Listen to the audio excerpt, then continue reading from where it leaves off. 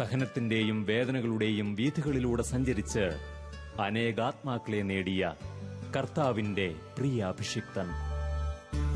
പരിശുദ്ധാത്മാവ് ഉള്ളിൽ നിറച്ച വെളിച്ചം അക്ഷരങ്ങളിലൂടെയും വചനങ്ങളിലൂടെയും ലോകത്തിന് പകർന്ന പ്രേഷിതൻ. ആനുകാലിക കേരള സഭയിലെ ശ്രദ്ധേയനായ പണ്ഡിത പ്രമുഖൻ.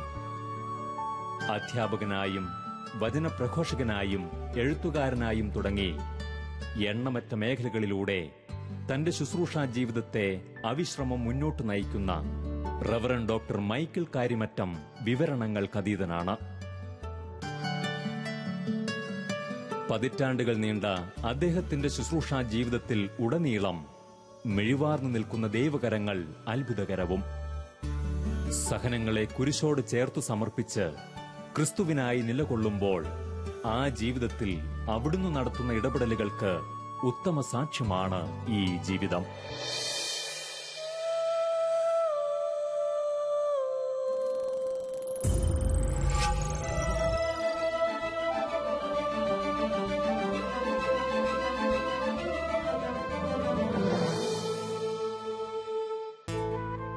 ഏറെ പതിറ്റാണ്ടുകൾക്ക് മുമ്പ് മുതൽ മലബാറിന്റെ ചരിത്രത്തിൽ സ്മരണീയമായ സ്ഥാനം നേടിയ മലബാർ കുടിയേറ്റം, അത് ഒരു ദേശത്തിന്റെയും സംസ്കാരത്തിന്റെയും കൂടി ചരിത്രമാണ്.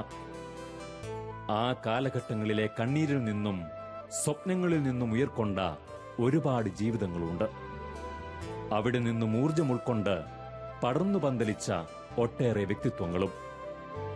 മധ്യകേരളത്തിലെ കലയന്താനിയിൽ നിന്നും കോഴിക്കോട് ജില്ലയിലെ കുളത്തുവയലിലേക്ക് 1943 കുടിയേറിപ്പാർത്ത കാരിമറ്റം കുടുംബം പങ്കുവയ്ക്കുന്ന കഥയും വ്യത്യസ്തമല്ല.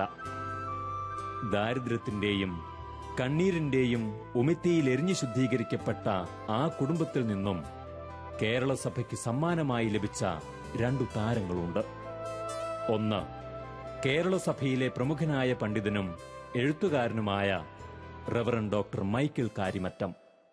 അടുത്തത് MSMI സഭയുടെ superior general doctor sister little flower. എനിക്കൊരു 9 മാസം പ്രായമാകുമ്പോഴാണ് എന്നെയും കൊണ്ട് അബ്രാഹം ഇസാഖിനെ കൊണ്ട് പോയെന്ന് പറഞ്ഞ മലബാറിലേക്ക്. മലബാറിൽ ആരെങ്കിലും ഉണ്ടായിരുന്നോ? മലബാറിലൊന്നും ആരും ഉണ്ടായിരുന്നില്ല. മലബാറിലേക്കുള്ള കുടിയേറ്റം തന്നെ വളരെ സാഹസികമായിരുന്നു. ഞങ്ങൾ എല്ലാവരെയും കൂട്ടിക്കൊണ്ട് എനിക്കുന്ന 9 മാസം പ്രായമുണ്ട്. ചാച്ചനുണ്ട്, ചാച്ചൻ്റെ അമ്മയുണ്ട്, എൻ്റെ അമ്മച്ചിയുണ്ട്, പിന്നെ ചാച്ചൻ്റെ ജ്യേഷ്ഠനും ജ്യേഷ്ഠൻ്റെ ഭാര്യയും 2 മക്കളും, പിന്നെ അയൽക്കാർ 2 കൂട്ടുകാർ. ഇങ്ങനെ ഒരു 10-15 പേര് ഒരുമിച്ചാണ് വരുന്നത്. തൊടുപുഴ വന്നപ്പോഴത്തേക്കും ബസ് കിട്ടുന്നില്ല. ഒരു ദിവസം തൊടുപുഴ കിടന്നു. അത് കഴിഞ്ഞ് ആലുവായിലെത്തി. ആലുവായിൽ നിന്ന് ട്രെയിൻ കിട്ടാൻ പ്രയാസം. അങ്ങനെ 2-3 ദിവസം വഴിക്ക് കിടന്നിട്ടാണ് കോഴിക്കോട് വന്നത്. കോഴിക്കോട് വന്ന ഒരു തരത്തിൽ ഈ ബാലശ്ശേരി എന്ന സ്ഥലത്ത് വരുമ്പോൾ അവർ പറഞ്ഞു സ്ഥലം കിട്ടാനില്ല, അല്ലെങ്കിൽ നേരത്തെ പറഞ്ഞിട്ട് 3 ഇരട്ടി കാശ് കൊടുക്കണം. അപ്പോൾ ഇവിടെ വരുമ്പോഴത്തേക്കും ഒരു ഇതില്ല. ഈ കുഞ്ഞുങ്ങൾ, പ്രായമില്ലാത്ത കുഞ്ഞുങ്ങളും ഈ കഷ്ടപ്പാട്, പിന്നെ എന്താ ചെയ്യുക, എവിടെയെങ്കിലും വേഗം സ്ഥലം മേടിച്ചേ മതിയാവും. അങ്ങനെയാണ് ഞങ്ങൾ ഇപ്പോഴത്തെ നരുതടി എന്ന് പറഞ്ഞ സ്ഥലത്ത് വന്നത്. വെട്ടിത്തെളിച്ച് വരുമ്പോൾ മുഴുവൻ കുന്നായിരുന്നു. ആകപ്പാടെ അല്പം വയലും ബാക്കി മുഴുവൻ കുന്നു. അച്ഛൻ എത്ര സഹോദരങ്ങളാണ്? ഞങ്ങൾ 7 മക്കളായിരുന്നു. ഞാനാണ് മൂത്തത്. എൻ്റെ ഇളയത് 2 പെങ്ങന്മാർ. ഒരു പെങ്ങൾ വിവാഹം കഴിച്ചു, അവൾക്ക് 4 മക്കളുണ്ട്. അവളുടെ മക്കൾക്കും എല്ലാവരും മക്കളുണ്ട്. രണ്ടാമത്തെ സഹോദരി സിസ്റ്ററാണ്, MSMI സഭയിലെ അംഗമാണ്. ഇന്ന് ഇപ്പോഴത്തെ സുപ്പീരിയർ ജനറലാണ്. പുള്ളിക്കാരത്തി ഒരു ഡോക്ടറാണ്, റൂമിലാണ് മെഡിസിൻ പഠിച്ചത്. പേര് ലിറ്റിൽ ഫ്ലവർ എന്നാണ് പറയുക. അന്നക്കാരി മറ്റൊന്നും അറിയപ്പെടും, അല്ലെങ്കിൽ ലിറ്റിൽ ഫ്ലവർ. പിന്നെ ഉള്ളത് 4 അനുജന്മാരായിരുന്നു. അനുജന്മാരിൽ ഒരനുജൻ ചെറുപ്പത്തിലേ മരിച്ചുപോയി. പിന്നെ ഉണ്ടായിരുന്ന 3 സഹോദരങ്ങളിൽ ഒരാൾ ഒരു 12 കൊല്ലം മുമ്പ് ഒരു ആക്സിഡന്റിൽ മരിച്ചുപോയി.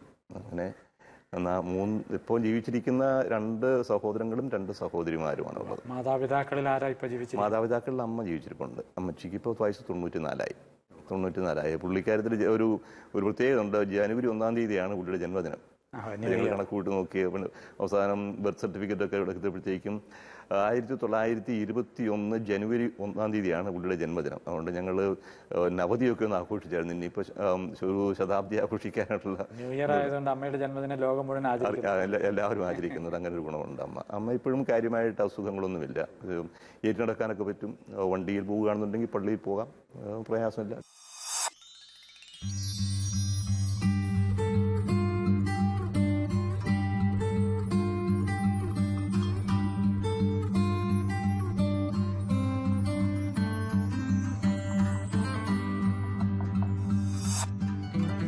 ബഹുമാനപ്പെട്ട മൈക്കിൾ അച്ഛന്റെ ജീവിത വീഥികളിലുടനീളം അദ്ദേഹത്തെ പിന്തുടരുന്ന ചില സഹനമുദ്രകളുണ്ട്.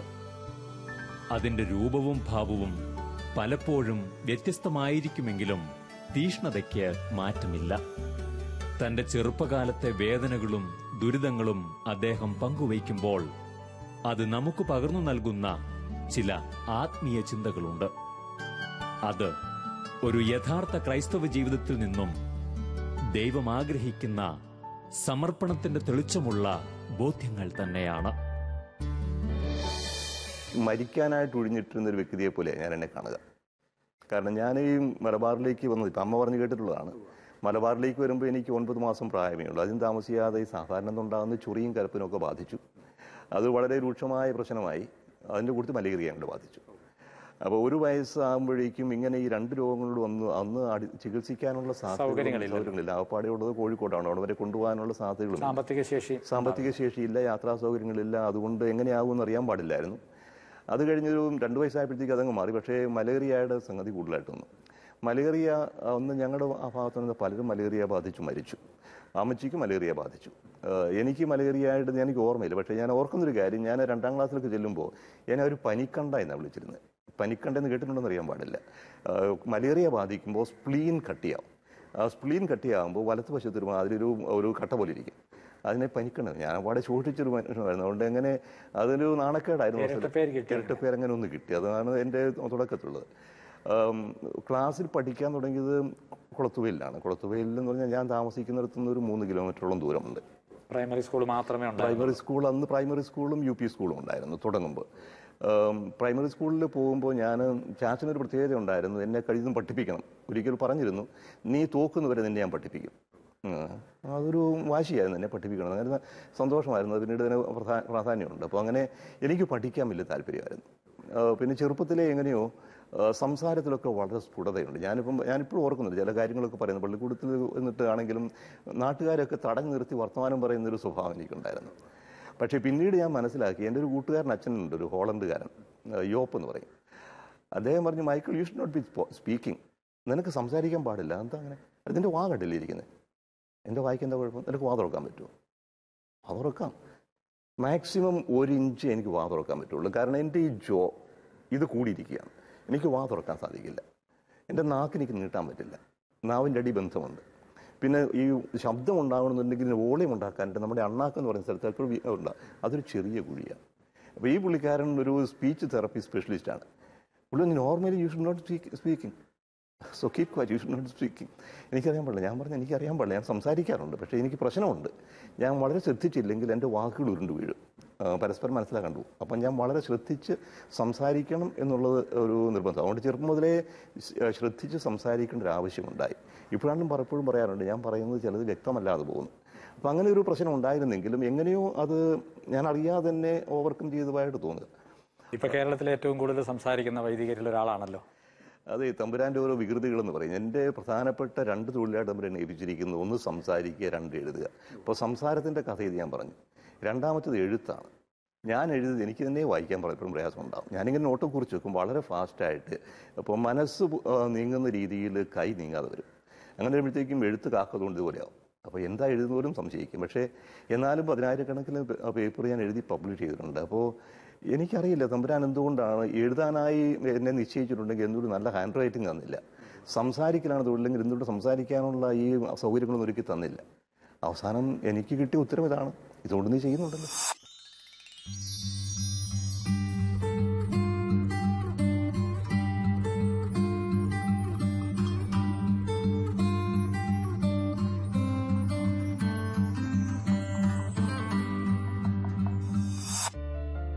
ബഹുമാനപ്പെട്ട കാരിമറ്റം അച്ഛന്റെ ജീവിതാനുഭവങ്ങളെ വ്യത്യസ്തമാക്കുന്ന ദൈവപരിപാലനയുടെ ചില നേർക്കാഴ്ചകളുണ്ട്.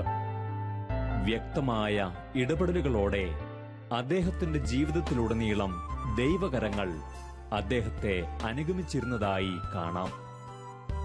വ്യക്തികളിലൂടെയും അവസരങ്ങളിലൂടെയും നന്നേ ചെറുപ്പം മുതൽ ആ പരിപാലന അദ്ദേഹം തിരിച്ചറിയുന്നു.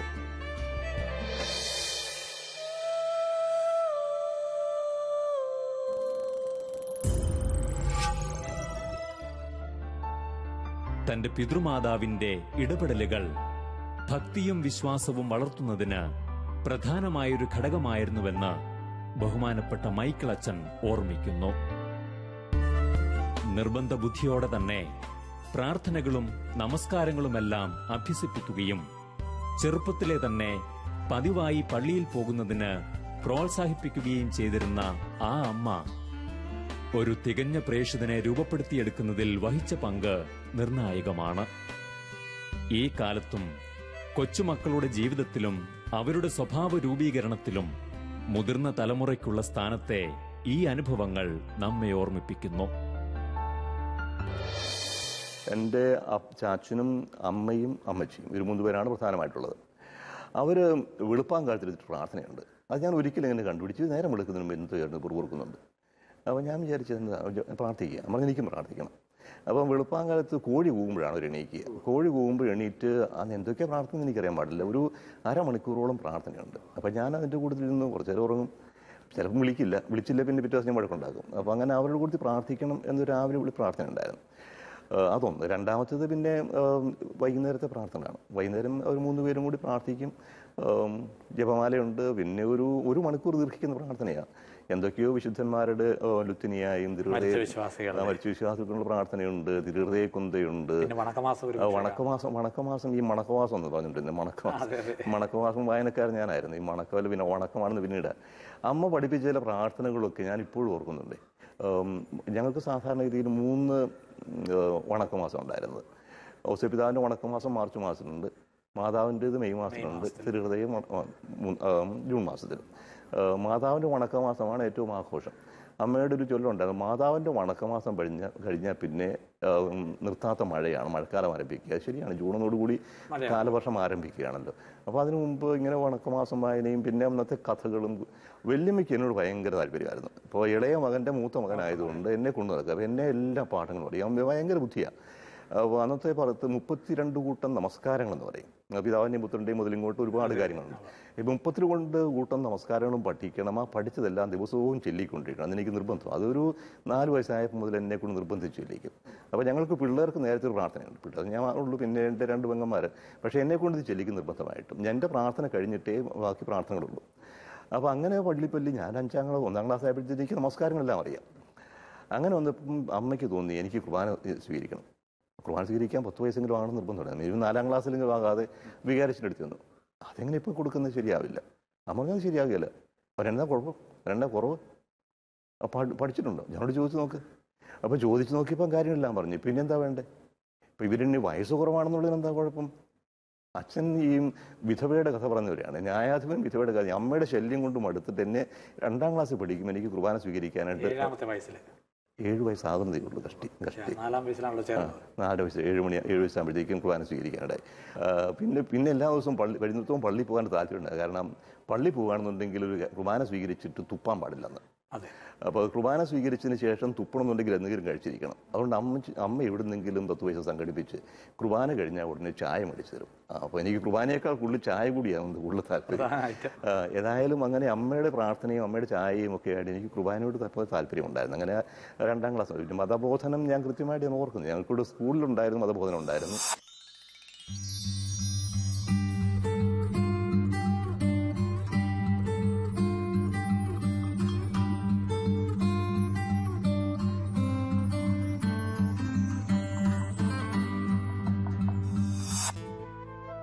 ചെറുപ്പം മുതൽ ഇടവക ദേവാലയവുമായി ഉറപ്പുള്ള ബന്ധം കാത്തുസൂക്ഷിക്കുവാൻ കഴിഞ്ഞിരുന്നത് അദ്ദേഹം ഓർമ്മിക്കുന്നു. അൾത്താര ബാലനായും ഗായക സംഘത്തിൽ അംഗമായും തുടങ്ങി ആവുന്ന മേഖലകളിലെല്ലാം ചേർന്നു നിൽക്കുവാൻ പരിശ്രമിച്ചിരുന്നത് തന്നിലെ അഭിഷിക്തനെ ഒരുക്കിയെടുക്കുവാൻ പര്യാപ്തമായി എന്ന് അദ്ദേഹം തിരിച്ചറിയുന്നു. അപ്പോൾ ഞാൻ പള്ളിയുമായിട്ട് ബന്ധപ്പെട്ട് പറയുകയാണെന്നുണ്ടെങ്കിൽ ഞാനൊരു 4-ാം ക്ലാസ്സിൽ പഠിക്കുമ്പോഴാണ് CJ വർക്കിച്ചൻ അവിടെ സ്കൂളിൽ വരിക, അവരുടെ ഇടവകയായിട്ടിലേക്ക് വരിക. അച്ഛൻ വന്ന് കുർബാനയ്ക്ക് കൂടാനായിട്ട് പിള്ളേരെ എടുക്കുമായിരുന്നു, ആൾത്താര ബാലന്മാരായിട്ട്. ആ കൂട്ടത്തിൽ ഞാനും കൂടി. അപ്പോൾ അന്നത്തെ ആൾത്താര ബാലന്മാർക്ക് പ്രത്യേകത ഉണ്ടായിരുന്നു, പ്രത്യേക വേഷമുണ്ട്, ഇന്നത്തെ പോലെയല്ല.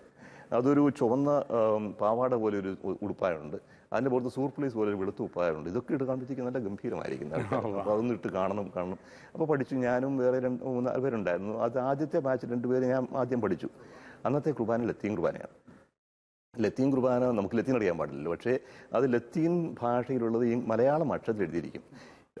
ഇന്നോമനെ പാത്രിസ് എറ്റ് ഫീലി എറ്റ് സ്പിരിത്തു സാങ്തി എന്ന് പറയും, ആമൻ എന്ന് പറയണം. ഇൻത്രോ ഈബോ അത് അൾത്താരെ ദേയി എന്ന് പറയുമ്പോൾ അത് തുടർച്ചയാണ് പോകുന്നത്.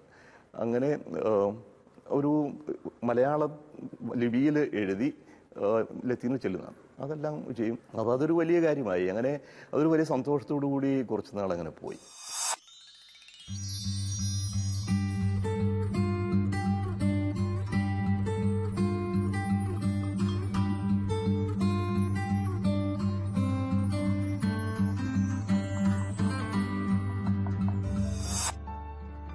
ബഹുമാനപ്പെട്ട മൈക്കിൾ അച്ഛന്റെ ബാല്യകാലം ഏറെ വ്യത്യസ്തമാണ്.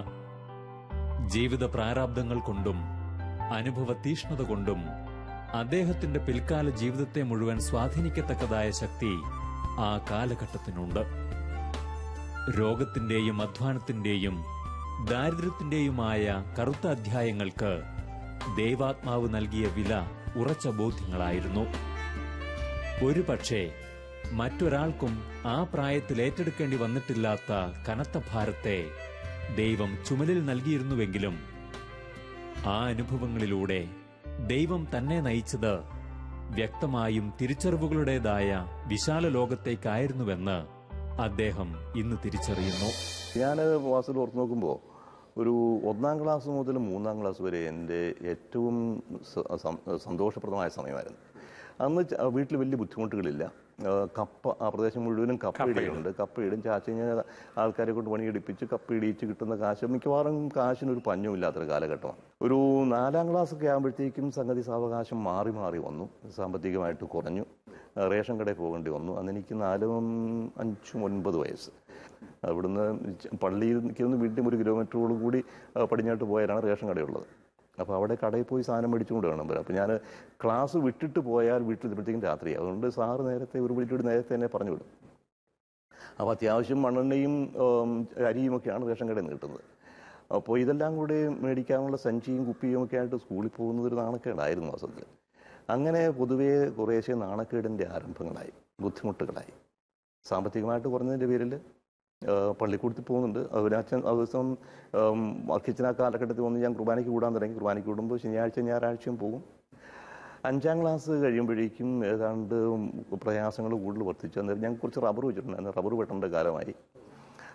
റബ്ബർ വെട്ടാനായിട്ട് എൻ്റെ ഒരു പേരപ്പൻ ദേവസ്യം പുള്ളി മരിച്ചുപോയി. പേരപ്പൻ എന്നെ വെട്ടാൻ പഠിപ്പിച്ചു. അപ്പോൾ ഈ കത്തിയതുണ്ട് ഇങ്ങെടുത്തിട്ട് റബ്ബർ വെട്ടാനായിട്ട് പഠിപ്പിച്ചു. ഞാനത് നോക്കിയിട്ട് എനിക്ക് രസമാണ്. അപ്പോൾ അത് ആദ്യം ഒരു വർഷം ഒരു 4-5 തമാശയായിട്ട് വെട്ടി. അത് കൊള്ളാമല്ലോ, നിനക്ക് വെട്ടാമല്ലോ. അത് പറഞ്ഞ് ഒരു 6ാം ക്ലാസ് മുതൽ ഒരു 120 മരം ഞാൻ വെട്ടണം. അതിൻ്റെ 10 വയസ്സാകുന്നേ ഉള്ളൂ. 10 വയസ്സായിട്ടേ ഉള്ളൂ. അത് ഞാൻ എൻ്റെ കടമയായി. റബ്ബർ വെട്ടുക മാത്രമല്ല, വെട്ടുന്ന പാല് എത്ര കണ്ണുനീർ പോലെ ആണെങ്കിലും ഊറ്റിയെടുത്ത് അത് വീട്ടിൽ കൊണ്ടുവന്ന് വെക്കുക എന്നുള്ളത് എൻ്റെ തൊഴിലായി. ഉറയൊഴിക്കും നമ്മ ഒഴിച്ചോളും. കാരണം ചാച്ചൻ പകുതി വെട്ടും, ഞാനും പകുതി വെട്ടും. ചാച്ചൻ വെട്ടുന്ന റബ്ബറിൻ്റെ പാല് അമ്മ എടുക്കും. ഉറയൊഴിക്കലൊക്കെ അമ്മ ചെയ്തോളും. പക്ഷേ ഈ റബ്ബർ വെട്ടി പാലെടുത്ത് കൊണ്ടുവന്ന് കഴിയുമ്പോഴത്തേക്കും കയ്യിലെല്ലാം അടിച്ചിട്ട് റബ്ബർ പാലിൻ്റെ കറയെല്ലാം മണം കൊടുക്കല്ല. എത്ര ശ്രമിച്ചാലും കയ്യിൽ നിന്ന് പോവില്ല. പിന്നെ വേഗം ഒന്ന് കുളിച്ച് എന്തെങ്കിലുമൊക്കെ അകത്താക്കിയിട്ട് ഓടും. സ്കൂളിൽ ചെല്ലുമ്പോഴത്തേക്ക് പറഞ്ഞ 3 കിലോമീറ്റർ ദൂരമുണ്ട്. അപ്പം രാവിലെ എണീറ്റ് ഈ മരവും വെട്ടി പാലും എടുത്ത് കുളിച്ച് വീട്ടിലുമ്പോഴത്തേക്കും പലപ്പോഴും താമസിച്ചു പോകുന്ന സാഹചര്യം ഉണ്ടാകുമ്പം എന്തുകൊണ്ട് താമസിച്ചു എന്നാരും ചോദിക്കാറില്ല. ചോദിക്കേണ്ട കാര്യം അവർക്കില്ലല്ലോ. അപ്പോൾ ഞാൻ ക്ലാസ്സിൽ ചെല്ലാൻ താമസിച്ചാൽ ക്ലാസ്സിന് പുറത്ത് നിൽക്കേണ്ടി വരും. ചിലപ്പോൾ ഒരു പീരീഡൊക്കെ പുറത്ത് നിൽക്കുന്നത്. അങ്ങനെ അതൊരു വലിയ നാണക്കേടിന് വേറൊരു ഭാഗമാണ്. ഇപ്പം പുറത്ത് നിൽക്കും. പക്ഷേ അതുകൊണ്ട് തീർന്നില്ല. ഇത് കഴിഞ്ഞിട്ട് ക്ലാസ് വിട്ടാൽ ഉടനെ ഞാൻ വീട്ടിൽ വരണം.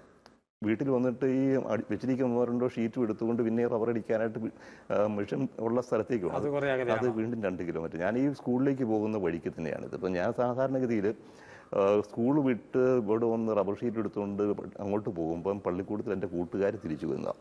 അപ്പോൾ ഞാനിങ്ങനെ ഒരു മുണ്ട് കൊടുത്ത് വെനിയന് വിട്ട് തലയിൽ കെട്ടി ഈ റബ്ബർ ഷീറ്റും കൊണ്ട് പോകുന്നു.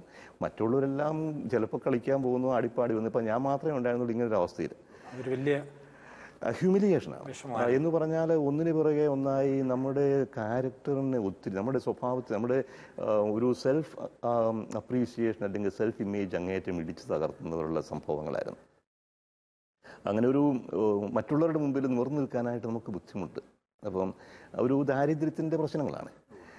അതങ്ങനെ പോയി. അത് കുറേ കാലം കഴിഞ്ഞു. പിന്നെ അത് ഞാൻ 10ാം ക്ലാസ്സിൽ പഠിക്കുമ്പോൾ പോലും ഈ പറഞ്ഞ എൻ്റെ റിഥം എനിക്ക് മാറ്റാൻ പറ്റില്ലായിരുന്നു. റബ്ബർ വെട്ടുകയും ആഴ്ച എടുക്കുകയും ഷീറ്റ് അടിക്കുകയും ആഴ്ചയിൽ 1 പ്രാവശ്യം അടിക്കുകയും അത് എൻ്റെ കാലഘട്ടം കൂടി ഉണ്ടായിരുന്നു.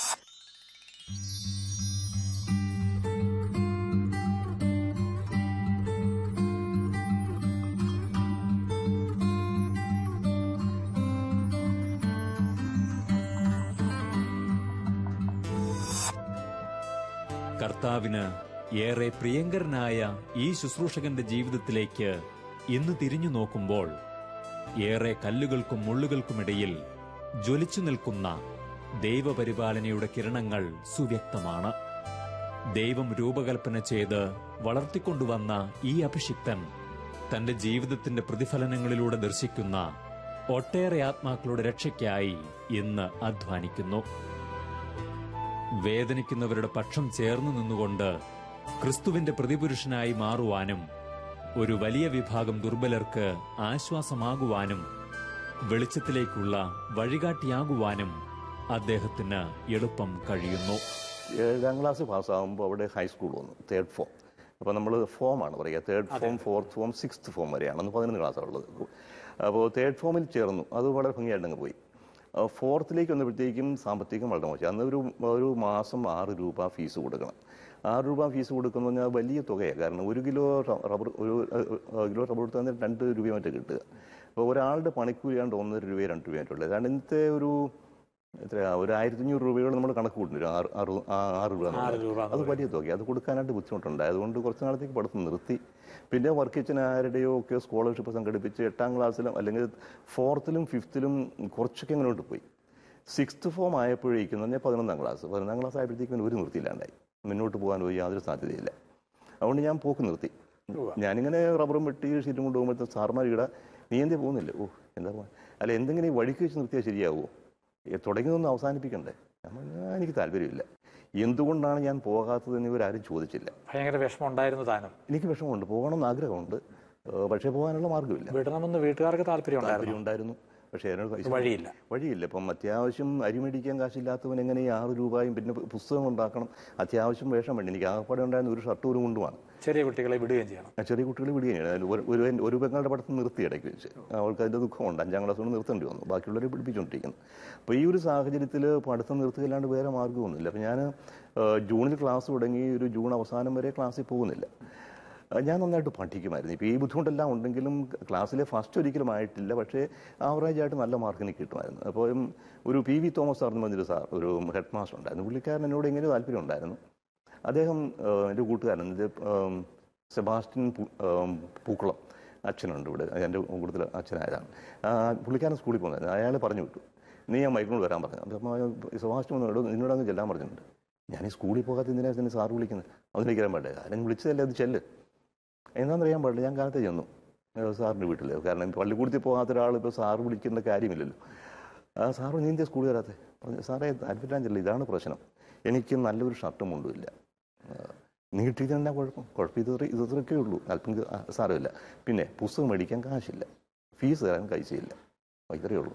എനിക്ക് പഠിക്കണം താല്പര്യമുണ്ട്, പഠിക്കാൻ താല്പര്യമുണ്ട്. എന്നാൽ ഒരു കാര്യം ചെയ്യുക, ഇപ്പോൾ ഷർട്ട് ഇതൊക്കെ മതി, അതിന് വലിയ കുഴപ്പമൊന്നുമില്ല. പുസ്തകത്തിൻ്റെ കാര്യത്തിൽ നിങ്ങൾക്ക് എപ്പോഴും പൈസ ഉണ്ടാകില്ല. ഞാൻ പറഞ്ഞു, ഒരു ജനുവരിയൊക്കെ ആകുമ്പോഴത്തേക്കും എന്തെങ്കിലുമൊക്കെ വീട്ടിൽ വരുമാനം ഉണ്ടാകുമല്ലോ. നീ പോയി കാര്യം ചെയ്ത് സ്കൂളിലേക്ക് പോകുമോ, ചാച്ചനെ വിളിച്ചുണ്ടോ, സ്കൂളിൽ വരാൻ പറ, ബാക്കി സോമവഴി നമുക്ക് ഉണ്ടാക്കാം.